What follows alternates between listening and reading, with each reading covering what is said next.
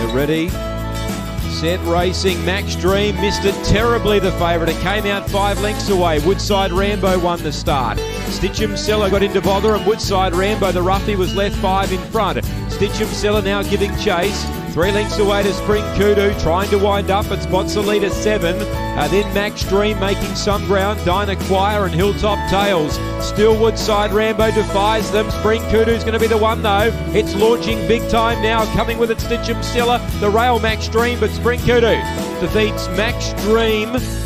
Stitchem Seller, Dinah Choir, perhaps that order. Then Hilltop Tales and Woodside Rambo was leading up to the bend, has weakened to run near last. Spring Kudu, number 7, 30 and 48 the run. Gets over the top to win. Number 7, Spring Kudu.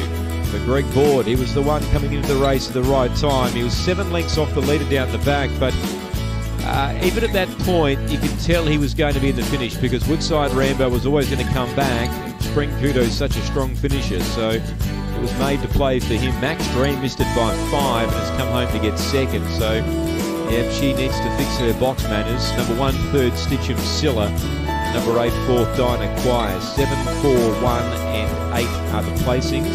30 and 48 the run. 4:54 early, 13:30 on the way home. It's a length by a length. 7, 4, 1 and 8. Spring Kudu takes it out after race 2.